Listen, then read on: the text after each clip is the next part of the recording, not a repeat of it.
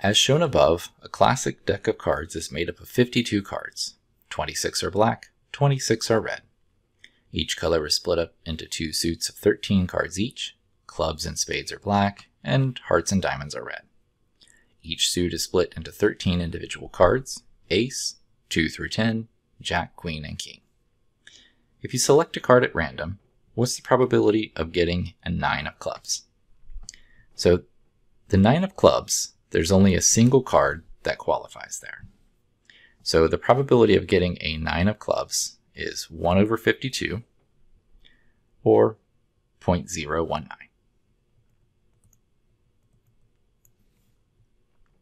Now, a spade or a club.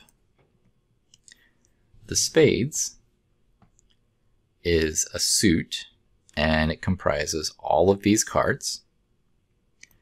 And the clubs is another suit, which comprises all of these cards. The word "or" in probability indicates that we need to add these groups together. So the probability of a spade or a club, there's 13 out of 52 for a spade, plus 13 over 52 for a club, which is 26 over 52, or half of the deck, or 50%. Another way to think of it is a spade is one of the 4 clubs, a spade is one of the 4 suits, and clubs is another one of the 4 suits. So 1/4 plus 1/4 would also give us 1/2.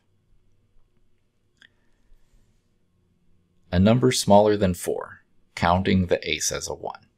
So sometimes the ace is counted as a 1, sometimes it's counted as higher than a king, sometimes it's not counted as anything. It just depends. In this particular case, it's defined as a 1. So we want the probability of a number smaller than 4. So a number smaller than 4, the ones that qualify here are ace through 3.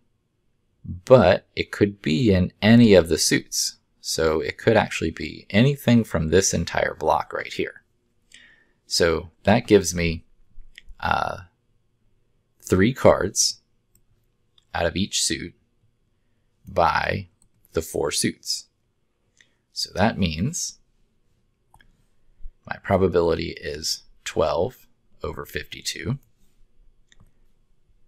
12 over 52 gives me 0.231.